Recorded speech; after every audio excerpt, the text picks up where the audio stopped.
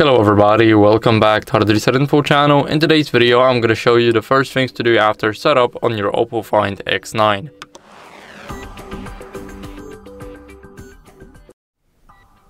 So first, what you guys want to do is connect to the Wi-Fi. So let's open up the settings app. In the settings app, let's go to Wi-Fi, and here we will have all available networks that our phone found. So I'll choose this network right here. Now all we have to do is enter a password and then click save. So I'll quickly do that and I'll get back to you guys. Now let's click save. And as you guys can see, we are successfully connected to the network. So what we can do next is we can add a Google account. So we're going to do it a bit faster because the next step is to update apps via the Play Store. So we're going to open up the Play Store and set up the account from here. So let's click on sign in. Here it will check the info. Now here we need to enter our email. And after entering our email, we have to enter our password. So we click next right here. And then it should redirect us to the password page. Now, if your phone crashes during the setup, as you guys can see, like that, this is normal. And all you guys have to do is click cancel updates here, go to sign in and enter the email and the password again. It happens to me on every single OPPO device, on any other Android device, and this is normal and you shouldn't be worried about it. Once you log in successfully, then it should go away and you shouldn't have this problem. So I'll quickly re-enter the email and the password and I'll get back to you. Now here, after entering the password, you will guys see who will be using this device, and I will choose the first option. But if you set up this device for your child or a teenager, then you can use this option right here. Now let's click next, and here you need to agree to the terms of service by Google. After that, you will see the Google services load up, and as you guys can see, now we just click no thanks and we are in the Google Play Store. So what we can do next, we can update our apps. So click on our avatar right here, go to my apps and games, and here you will have updates available. Sometimes it's 40 or 50 and sometimes it's 0. So you need to make sure that you have every single app up to date on your phone. Let's click on update all and let it upgrade in the background. And in the meantime, what we're going to do is we're going to set up the screen locks. So let's open up the settings. Let's scroll down until we see security and privacy. And as you guys can see, it says that the device may be at risk because we do not have our screen lock set up. Let's scroll down to security section and click on device unlock. Click on screen lock. And here you will choose the password type. So you guys can use the pattern, alphanumeric or numeric. I always go for numeric, but it's totally up to you. Now, as you guys can see, if you forget your password, then you'll simply lose access to the phone data. And here you guys can enter the lock screen password. As you guys can see, it says that you need to enter 6 digits, but you guys can go to use a different password type, and here select 4 digits, 6 digits, 4 to 16 digits, alphanumeric or the pattern. So I always go for 6 digits because it increases our security and it's much harder to guess than 4 digits. Now I will use the 1 2 3 4 5 6 password, and you will see this notification right here that this password is too common, and it will ask you if you want to use it anyway. I will click use, but you need to think of a password that nobody could guess. Now if you enter the password again, as you guys can see, your password will be set, and the password is required every 72 hours, so every 3 days, or when you restart the device. Now we're gonna move on to face and fingerprint unlock, and we're gonna start off with the fingerprint. So let's click on agree, enter the password that we just set up, and click on add fingerprint. Now as you guys can see, we need to move our finger slowly, so we can either click it or we can actually move it, and we can just do it like that, or we can click it, and when you feel a vibration, then just let go and click again. So now our fingerprint has been added. We can try and unlock our phone using it. As you guys can see, went through. And now let's set up our face. So let's click on agree and enter the password. And here we need to enroll our face. So we need to click on add now and keep our face within a frame, and we need to look on for the front camera. So I'll quickly do it off camera. And as you guys can see, once the process is too long, then it will just crash because it will say that the failed to add face data. So I'll quickly do that off camera and I'll get back to you in a second. So the whole process took around 5 seconds. Now our face is added and we can try unlocking our phone with it. So let's do that. Now let me point the phone like that. As you guys can see, the face unlock right here unlocked it. Now I won't look at the device, and as you guys can see, it's searching for a face. Now once I do that, the phone is unlocked. So this is how we know that the face unlock works. Now here we have theft protection, and I don't see many people talk about it, maybe because it's still in progress and it doesn't work like we want to. But here what we can do is we can scroll down, and as you guys can see, here we will have the detection lock. So the detection lock works like that. When somebody just takes your phone and then runs away, when the phone speeds up, it can feel it and then it will lock the screen. So as you guys can see, you even have an explanation here. When somebody just takes your device, speeds away, then your screen will lock. And if your phone is not locked but stolen, you can still unlock it using the PIN code. So you guys can unlock it just like that if it's just a false alarm. Now we have set up everything. Now it's time to set up the Google Wallet. So as you guys can see, every single app has updated on our device. Now let's type in Google Wallet right here. So once you see Google Pay, you can click it and make sure to ignore the sponsored apps right here. Here we have the Google Wallet, and sometimes it comes pre-installed, but sometimes it doesn't. So I resetted this phone once, there was no Google Wallet, but this time you have the Google Wallet. So it's totally 50-50. Now it will choose an account to use the wallet with, and we can click on View Wallet, allow the Google Wallet to send the notifications, and right here we have the passes, the loyalty programs, everything. So it's also region dependent. So if you don't have some shops or stores like me, then you're fine. It's all about the region you're in. So let's click on the plus icon here, and here we can add the payment card, transit pass, loyalty card, gift card, or anything else like our gym membership or a ticket. So here we have the payment card. Here we have the cards that we use on our Google account or whatever we actually use them, like as you guys can see, Google Pay, Chrome, or YouTube.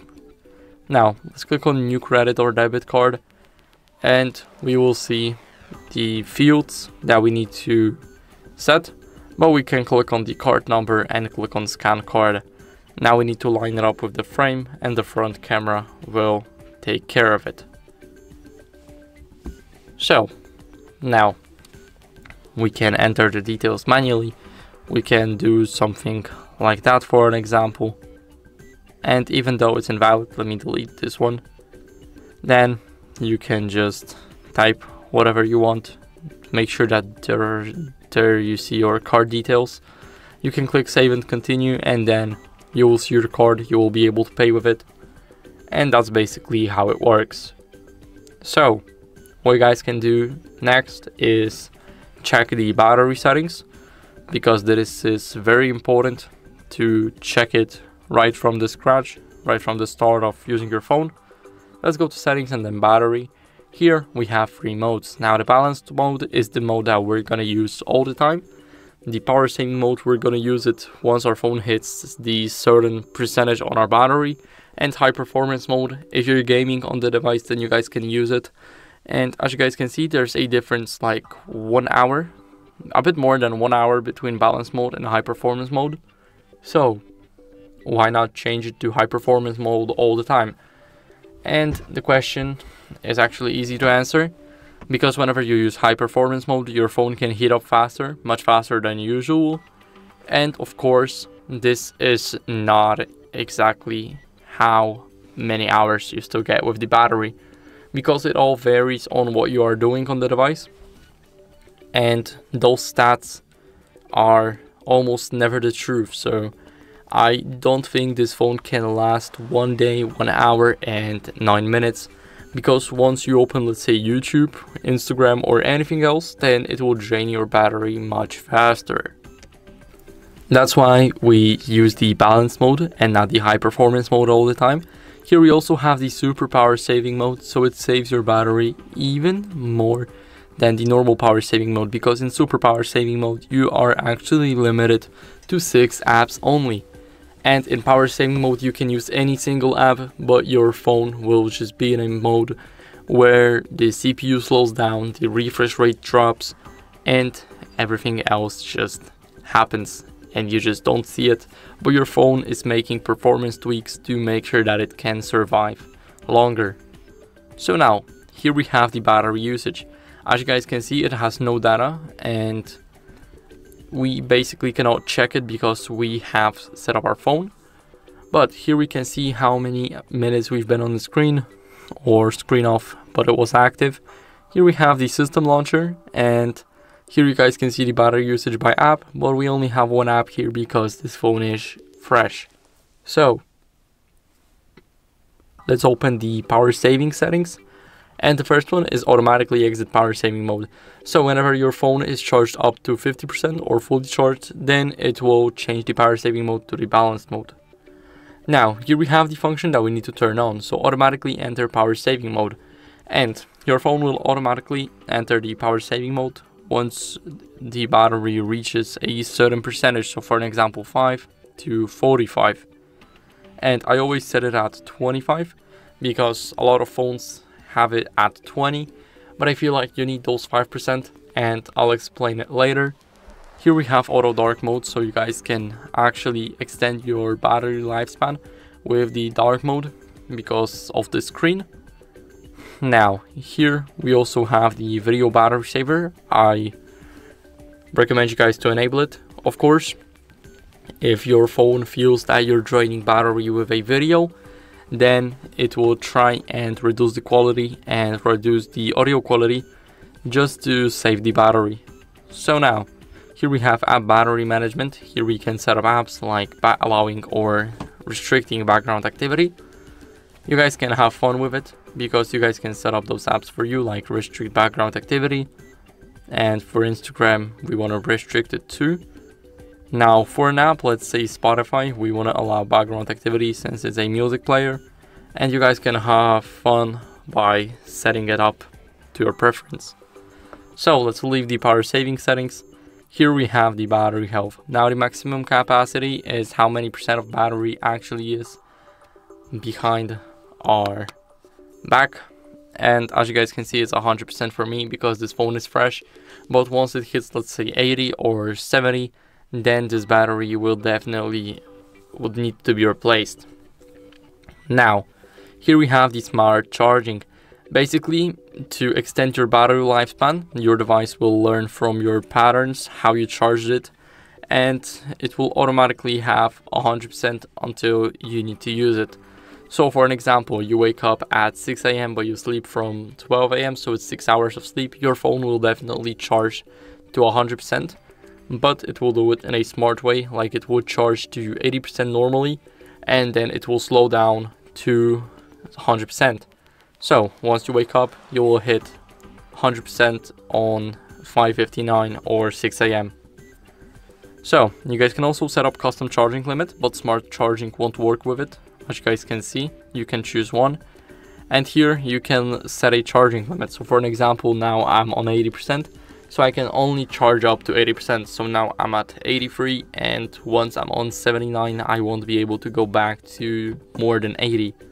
So it's totally up to you guys how you set it up. I always recommend using smart charging, but if you really want to expand your lifespan and don't mind the 20% that you won't ever use, then I would recommend going for a custom charging limit. Now here we have the charging settings. Here I recommend you guys enabling smart rapid charging. Your phone can actually heat up, but it's normal because you're using a faster charger. And as you guys can see, it even says that the device may get warmer during charging, and it's normal, so you should guys ignore it. Here we have the wireless charging tutorial. So you guys can align the lightning bolt icon with the center of the charger, and you will be able to charge your phone wirelessly. Here we have the quiet charging, so the wireless charger runs at a low power level to minimize noise. You guys can disable it, and then you will have a faster charging wirelessly. And reverse wireless charging, basically you can charge something with this phone right here. So I'll take my phone for an example. Let me place the OPPO like that, and here, as you guys can see, we have an iPhone. Now once I place it like that, our iPhone is charging, and it's all because of the OPPO Find X9. Now what you guys can do is, let me show it to you, disable it when battery is lower than a set value. So for an example, we can disable it when our battery hits, let's say, 80%. So now I'm on 83, and once I hit 80, then reverse wireless charging will disable. Now what you guys can do is leave the charging settings, and as you guys can see, we can show battery level in status bar. So it's not in here, and now we can just click on it. It will be in the status bar. So you guys can change the battery percentage, outside icon, do not show, and once you click do not show, you won't even see it in the control center. So I recommend you guys enabling it inside battery or outside battery icon. Now here you guys can also change the battery style, like vertical, loop, or just do not show, and you will only see the percentage. So that's it for the battery. Now what we can do as a last resort is check for any software updates that our phone may have, because it's a fresh phone and we never know. So scroll down to system and update.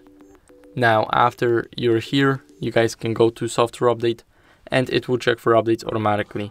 As you guys can see, I run the latest version, but if you don't, then I recommend you guys updating it. It's very important. And that's it for the video. So I hope it was helpful. If it was, then leave a like, subscription, and a comment, and I'll see you in the next one. Bye.